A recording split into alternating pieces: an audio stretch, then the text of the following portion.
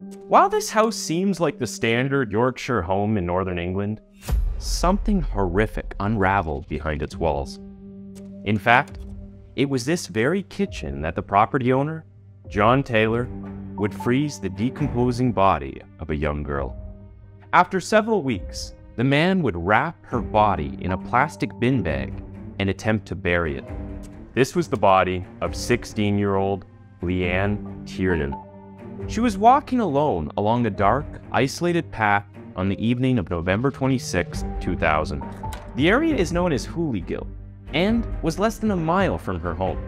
After a fun evening of Christmas shopping with her friend, Leanne decided to take a shortcut home. She had no idea that this shortcut would end up cutting her life short. She was abducted and murdered, but it took 8 long months to find her body and find out who the murderer was. It was John Taylor, a 44-year-old delivery driver.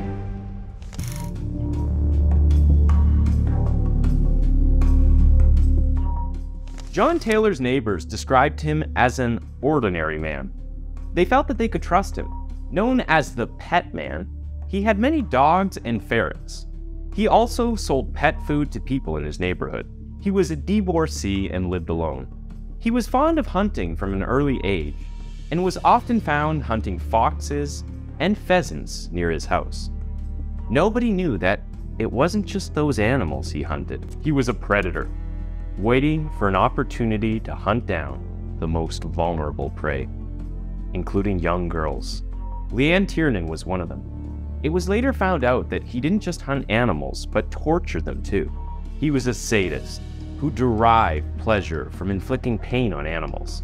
He caught and tortured rabbits, and was once seen stabbing a fox repeatedly. Taylor had 2 children, a son and a daughter. Both lived with their mother after Taylor's divorce in 1996. It was also discovered later that Taylor often advertised for female companions. He even traveled across the country to have sex. Knowing these details, suspicions arose that John could have had dangerous and sadistic tendencies. However, he had no previous criminal record, and the only thing he was ever caught for was the theft of a suit when he was 15 years old.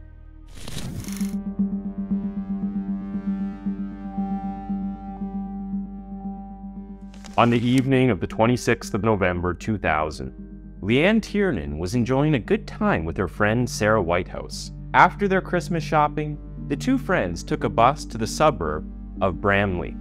The 2 got off at a stop near Sarah's home, and then Leanne walked off, taking a shortcut to her home. Leanne never reached her destination. Although Leanne had taken the same route through Houghley Gill several times before, this walk back home was her last, on this isolated path where John Taylor lurked in the woods that fateful evening.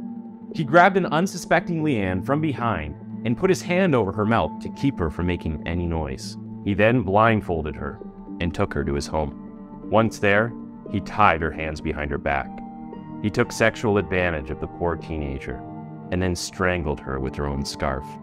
Back at Leanne's home, her mother, Sharon Hawkhead, was waiting Leanne's arrival.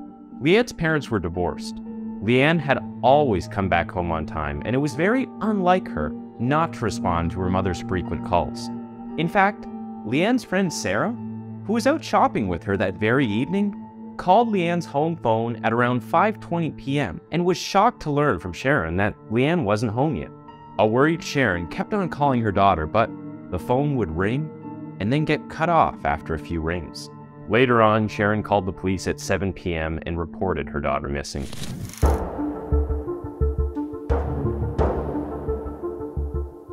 Leanne's search became the largest search in West Yorkshire. The authorities left no stone unturned, trying to figure out what really happened to Leanne. The police force searched more than 1,000 properties.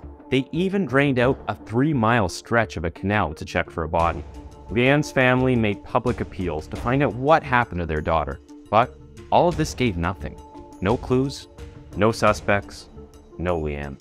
During the search for Leanne, more than 1,400 house-to-house inquiries were conducted. The police designated 800 houses along the route where Leanne disappeared as Red Route. The police also searched 800 sheds and garages. and 150 commercial premises around Houghley Gill, but sadly, nothing was found. The authorities took another step and sourced DNA samples from 140 men who had been interviewed by the police in connection with Leanne's case. But again, they came to a dead end. Eventually, when there was no lead on the case, on the 4th of December 2000, the police released an E-fit facial composite of a probable suspect who they couldn't locate. They described him as having been seen walking a dog in the Houghley Gill area right before Leanne disappeared. Other descriptions included the specifics of his appearance and what he wore. 5 feet 8 inches tall, and of stocky build with a round, reddish face that may have possibly been scarred. Wearing a black woolen hat, a 3/4 length waterproof jacket, and dirty jeans. After 8 long months, Leanne's body was found. It was in Lindley Woods in North Yorkshire. A local walker had discovered the body. It was wrapped in a duvet cover in several sheets of green trash bags. There was a black plastic bag over her head, and a dog collar held that bag in place. Her neck was tied with a plastic cable tie and scarf. Her wrists were also tied up with cable ties. A fingerprint assessment confirmed it was indeed Leanne Tiernan. A 16-year-old girl who had an entire life ahead of her was found in a horrific manner. It was clear to the authorities now that she had been abducted and killed. They had already lost too much time, and they knew that they'd have to look for clues and suspects as quickly as possible. They needed to act fast. The post-mortem examination of Leanne's body revealed that the degree of decomposition of the body was inconsistent with the burial in the grounds. This means that the killer had recently buried the body and had kept the body somewhere else for all those months. The authorities conducted a fingertip search of the dense woodland where Leanne's body was found and expanded this to cover an area of 20,000 square meters. The public appeal was helpful, and John Taylor's name came to light. He was a poacher from Bramley who knew both the areas well, Bramley and Lindley Woods. The pet man quickly became a person of interest and a suspect in the case, as Leanne's neck was tied with a dog collar. The authorities tracked all of the people in Bramley who had bought dog collars that matched the one found on Leanne's body. More than 100 pet shops and suppliers were contacted in the process. The computerized records of one dog collar company led investigators to John Taylor. From the Bramley area, John Taylor had purchased several of those dog collars. Another solid clue was the fact that John Taylor worked at Parcel Force. According to authorities and further investigations, it was found that the cable ties found on Leanne's body were exclusive to Parcel Force's parent company, Royal Mail. When the authorities searched John's home, they found the same type of cable ties and dog collars that were found on Leanne's body. There was no escape for John anymore. All the clues pointing directly at him. But even more evidence was needed to tie John directly to the case. The knitted scarf found around Leanne's neck contained human hair in the knot. Forensic experts used mitochondrial DNA testing, as initial regular DNA testing was inconclusive. With the help of this mitochondrial DNA testing, the authorities were able to deduce a DNA profile, and it was a match to Taylor. The work on this case is truly commendable because they found evidence of Leanne's presence in John's house too. The forensics team had found a strand of pink carpet fiber on the jumper that Leanne was wearing when she was found. Now, although Taylor had removed and destroyed all of his carpet in an attempt to evade more suspicion, this strand of pink fiber matched the small bits of carpet fibers found on a nail in Taylor's house.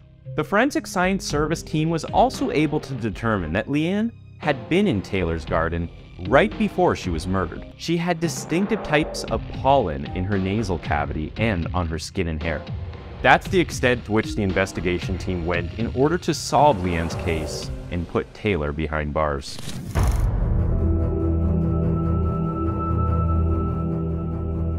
After 10 long months since Leanne's disappearance, everything was finally coming to a close. John Taylor was arrested on the 16th of October 2001. He was charged with Leanne's abduction and murder. He was taken to a Leeds police station for questioning. Back at his home, the investigators dug up Taylor's garden and found the bodies of 28 ferrets and 4 dog skeletons. Detective Superintendent Gregg was assigned to Leanne's case, and after seeing the evidence of violence against animals, he commented, "Taylor appears to have been an ordinary man, but he is not. He has a dangerous, extremely dangerous nature. This is displayed in the way in which he treated animals throughout his life." During the investigation after Taylor's arrest, the authorities interrogated Taylor's ex-girlfriends. They revealed a lot about Taylor's sexually violent nature. According to his previous girlfriends, Taylor loved tying up women and had unusual fantasies that involved sadomasochistic sex. One of his ex-girlfriends also made a shocking claim that Taylor had expressed his desire to have sex with the woman's 15-year-old daughter.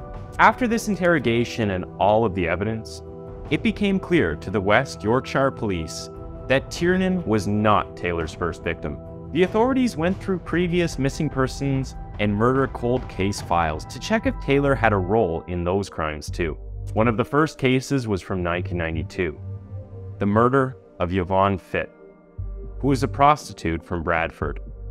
Like Leanne, her body was found in a shallow grave in the same woodland. There were 3 other cases the authorities were focusing on. Lindsay Jo Reimer, who disappeared in 1994, Deborah Wood, whose body was found in 1996, and Rebecca Hull, whose body was found in an alley in Bradford in 2001. Could he be involved in the sad end of these women too? As for Leanne's case, Taylor pleaded guilty on the 8th of July 2002, which was the first day of his trial. During sentencing, the judge described the crime as cold and as calculating an act as can be imagined. He told Taylor that he was a dangerous sexual sadist who should expect to spend the rest of his life in custody. Taylor's trial, which was held at the Leeds Crown Court in 2002 and presided over by Honourable Mr. Justice Astill, defense lawyer Graham Stowe Bateson represented John Taylor. Despite direct evidence, including a DNA match with Taylor's hair found in the knitted scarf around Leanne's neck and her blood found in his home, among other things, Taylor still only admitted to kidnapping Leanne. In court, he maintained that he didn't kill her. His side of the story was absolutely bizarre and made no sense. According to Taylor, Leanne had fallen off his bed and banged her head. When this happened, Taylor panicked and had lifted her up using the scarf that was around her neck. According to him, this is when Leanne must have died. Then he was alarmed by this whole incident and buried her body in Lindley Woods. Previously in the video, we talked about the results of Leanne's post-mortem examination. The results concluded that the degree of decomposition of her body was not consistent with the burial in the grounds for so many months. This is where Taylor was caught lying when he said he immediately buried the body after she fell from his bed and died via accidental strangulation because of her scarf. A cryobiology expert who examined Leanne's body and her cardiac tissue concluded that the body had been kept frozen for some time. Based on this post-mortem report, the judge concluded that Taylor had kept Leanne's body with him for some time, between 3 weeks and 9 months. This is possible to do without causing decomposition only if the body is kept in a deep freeze. Why did he do that? Some deranged killers do this as they think it's a trophy. This could be the case with Taylor too, or another reason could be to avoid detection for such a long time. In such cases, killers wait for a case and the news around it to die down before burying the body. During sentencing, judges still said to Taylor, "You are a dangerous sexual sadist. Your purpose in kidnapping this young girl was so that you could satisfy your perverted cravings. This was a planned, premeditated encounter. It was a cold and calculating act, and the suffering you caused was immeasurable." Prosecutor Robert Smith clarified that, according to the state in which Tiernan's body was found, it wasn't possible to prove for sure whether or not she had been sexually abused. But Smith claimed that Taylor's motive for killing her was sexual gratification. All of the other evidence pointed toward that.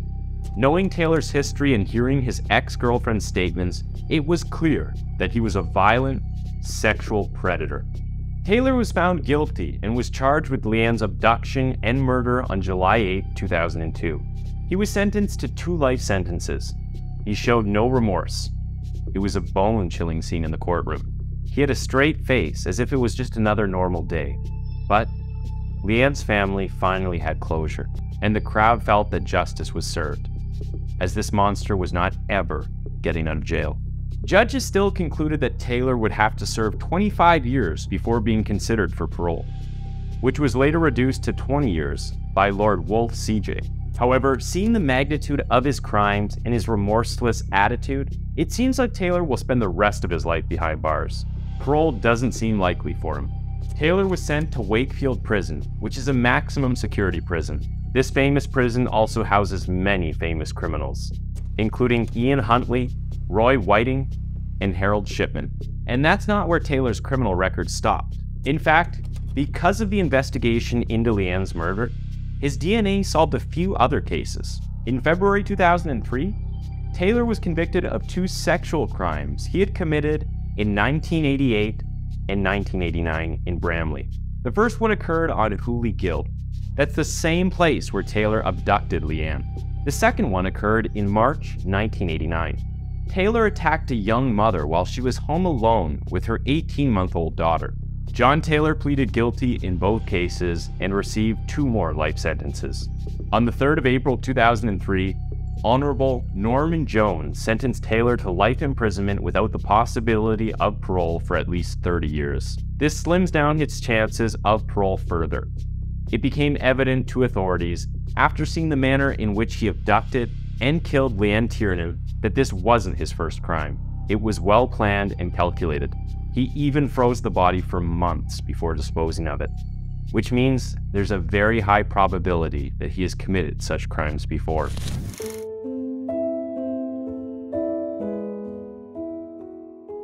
Leanne Tiernan's family was devastated. A young and bright 16-year-old gone too soon, gone through no fault of her own. Her funeral was held on the 28th of September 2001, which was the day after what would have been Leanne's 17th birthday. After the sentencing, here's what Leanne Tiernan's mother, Sharon Hawkhead, said. "Although John Taylor has been locked up, our agony continues. We feel nothing for him. We are pleased that he has been locked up, so he can't do this to anyone else. But life should mean life. After such a heinous crime against a young and innocent girl, a monster like Taylor deserves nothing less than the maximum punishment by law. Thankfully, at least legally, he got what he deserved." His crime was so horrendous that True North Productions went on to make a television documentary about John Taylor. The 2003 documentary was called Killer in the Woods. It was produced and directed by Jess Fowle. John Taylor's behavior has had some resemblance to Jeffrey Dahmer, in the sense that he was also fascinated by torturing animals. While Taylor enjoyed hunting them down and torturing them, Dahmer was oddly fascinated with dissecting them after their death. Seeing the monstrous route these criminals take in their adult life gives us ideas that some major red flags were missed in their childhood. A timely assessment of mental health is key if we're to reduce such instances where deranged criminals like Taylor and Dahmer take innocent lives for their own sadistic thrills. Thanks for tuning in to Twisted Minds. That was the case of John Taylor, and why don't you go ahead and click on one of the 2 videos on your screen for another one of our videos.